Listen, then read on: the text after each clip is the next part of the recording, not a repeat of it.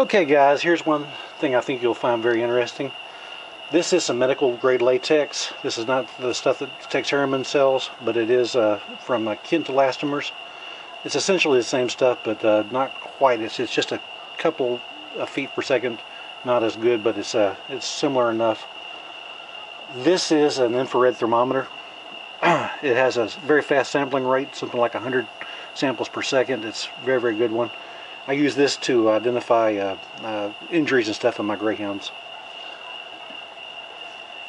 That's one of the things I can tell if they're really injured or if they're just being a baby or not. Anyway, you take your latex here, set it up.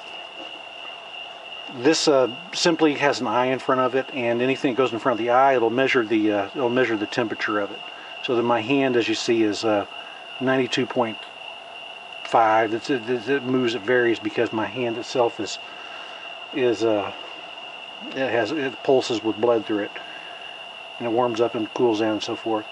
This is a max hold function. You put the max hold function on here and it'll measure the maximum that any temperature is.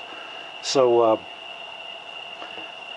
if I make my hands hotter by doing that, it'll automatically measure the difference in temperature, like that's only a degree hotter. Okay, so you have your latex here. Measure the temperature of your latex is being 78, we'll say 78.5 degrees, okay? Alright. We get a good yank on it here, and what I'm going to do is I'm going to measure the maximum temperature that it gets off of a complete, full, absolute maximum stretch. Okay, as you see, on a day like this, that's a reasonable temperature where it's about 78 degrees out here.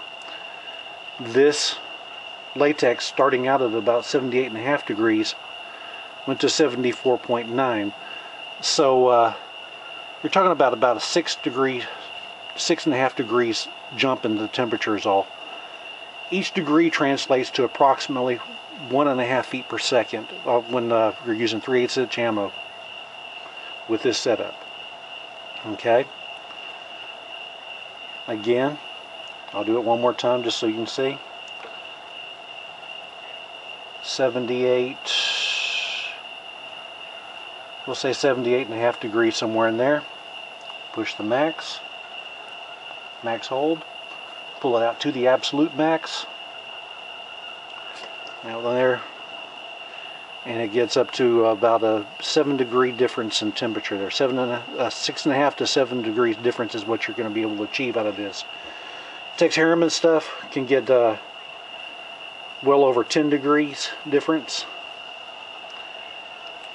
And when you max out, you absolutely max out some of your latexes to where they're just about ready to break. You can get up to around about 10 degrees.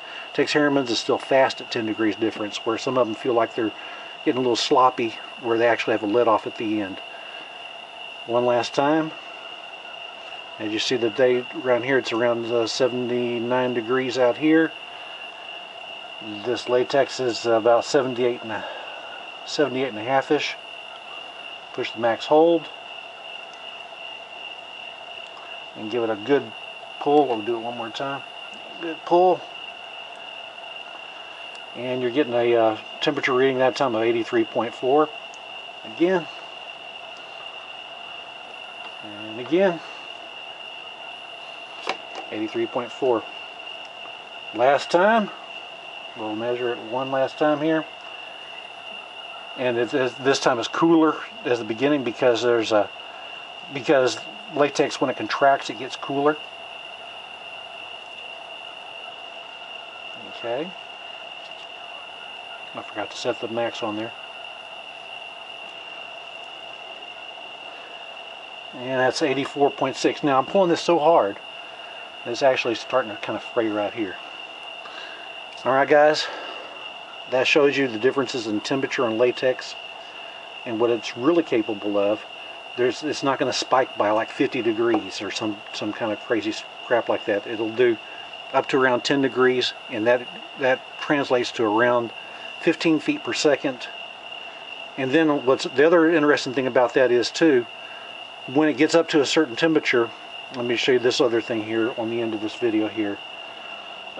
When it goes up, it dissipates over time. It takes a little bit of time for it to dissipate that temperature out of it too. It doesn't just automatically go from 84.6 down to 78 and and nothing flat. It does it. It takes some time. Let me show you what I'm talking about.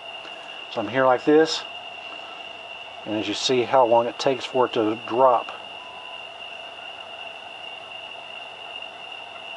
It takes time for that thing to drop in temperature.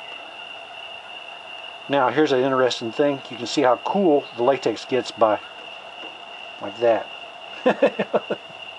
It gets down to 71.2 degrees like that. So the contraction of it is incredible, and the elongation of it, you're going to get around 10 degrees as a maximum, and on the bottom side of it you're also going to get the same amount on the bottom side as well. Alright guys, that's it. Thanks for watching. Have a good night.